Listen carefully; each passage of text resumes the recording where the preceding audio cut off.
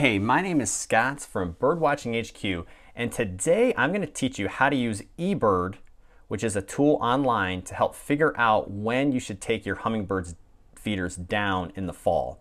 So first, let's go to eBird.org.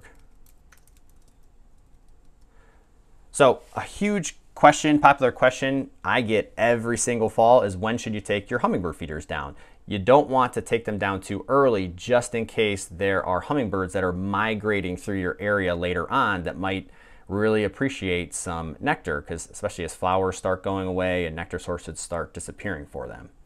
So we're at eBird, so this is cool. So what eBird is an online database of basically of bird sightings. It's a citizen science project where people upload what birds they've seen, where they saw it, what time of year, those sorts of things. eBird compiles that data, uses it for a lot of things, but for us, we can use it to see exactly where hummingbirds are as they're migrating south in the fall. So again, went to eBird.org. From here, you're going to hit Explore. Now, it will prompt you at this point to create an account if you don't have an account, which takes about 2 seconds. But once you have an account, it'll take you to this page, and we're going to go to Species Maps, where we can explore interactive range maps by species. Let's go to Species Maps, and now it's going to show a picture of the world, and I'm going to search for the species I want to look at, which in this case is a ruby-throated hummingbird. So I live in Ohio.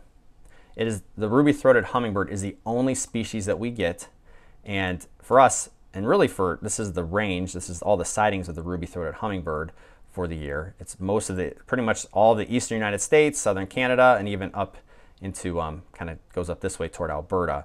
For most of us, it's the only hummingbird we're ever going to see in our backyards, and they migrate northward in the spring to spend the summers here to breed, and usually during September and October, they are migrating south back to Central America to spend the winter. So this is all the purple you see are people's observations. Once they saw one, they uploaded where they saw it, and we're looking at it. Now, and you can see over here, the darker the purple it is, the more concentrated the hummingbird. So, you can see it's seen everywhere. So we need to go through this data to kind of show you how it helps us. So what it's shown right now is basically all the data that's going on for the hummingbird. We need to go here for the date, and we need to filter this for the dates we want to look at. Okay, so I'm making this video in very early September, so it's a little too early to see this year's migration map and where people are seeing their hummingbirds at as they move south, because they just honestly haven't started migrating yet. So what I'm going to do, just to show you how you can use this, is we need to mess with this date. So I'm going to go to a custom date range and go to, let's just say, September and October. Now the problem is I can't do the current year because, again, I'm making this on September 1st, so there's no data yet for September 1st. I'm going to look at last year's migration maps, or last year's data. I wish eBird had you could edit this a little bit more where you could see exact dates, but again, the months work fine. We're going to look at September and October of last year, and that's going to show us where people saw ruby-throated hummingbirds last year. All right, now it's going to give us this map.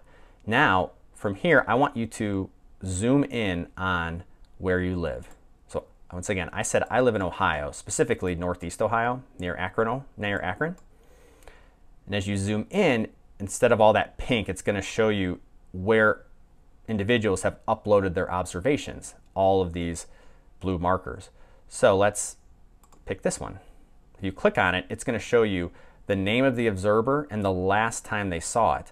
So this is neat. This is in the Cuyahoga Valley National Park, and the last time the ruby-throated hummingbird was seen here was on September 14th. Let's look over here. September 12th. September 5th. So you can start seeing September 15th when the hummingbird, there's nothing, the latest I've seen is September 15th. That's showing me no hummingbirds have been seen in Northeast Ohio after that date. So typically I give the advice that you're supposed to leave your hummingbird feeders up 2 weeks after you've seen your last hummingbird. Well, sometimes you're not at home when they're there, you're not really sure when the last hummingbird came. This can show you where people are seeing them. You know, if you go on here and see nobody has seen one in 2 weeks anywhere in Northeast Ohio, you have a pretty safe bet when to take down your hummingbird feeders. Yeah, so you can kind of see most people saw their last one in mid-September, which in this area, that is spot on. I usually, about September 15th for us is when we typically see our last one. I usually leave mine up till early October, just in case any migrating hummingbirds are coming through. Now, let's just, to show you, let's go north a little bit. Let's just go into northern Michigan, or maybe southern Ontario here. Typically, the more north you go, the earlier hummingbirds have to leave to get back. So this September 3rd, September 9th. Oh, this one's a little bit later, September 20th, September 8th. So you can see overall, these dates are about a week earlier than the last date seen in Ohio, which makes sense. They had to leave Ontario to get south before, you know, to get back in time before the weather gets too cold. Now I'll show you if you lived in, let's just say you lived in Atlanta, Georgia. We could go down to Atlanta and go, all right, when do I need to put my feeders away in Atlanta? It's going to be later than Ohio and Ontario. One, it's warmer in Atlanta and stays warmer longer, but all the hummingbirds have to pass through Atlanta. So look, September 27th, October 1st, September 28th. I think you get the picture. September 25th.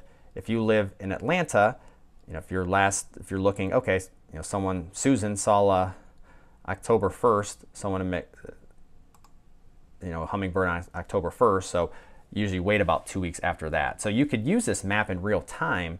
Again, I'm just too early to use it, but if you're using it this year, you would just change this to current year. Let's say you're using this on October 2nd of 2021. Do this, September, October, current year, and you can see everyone that's seen hummingbirds before you. Are people still seeing them around?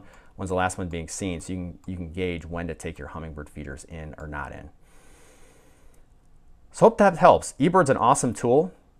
This map can also be used, what's neat, in the spring to see when hummingbirds are coming back north. As people see them, they'll upload their observations and you can follow right along when they get back to wherever you live.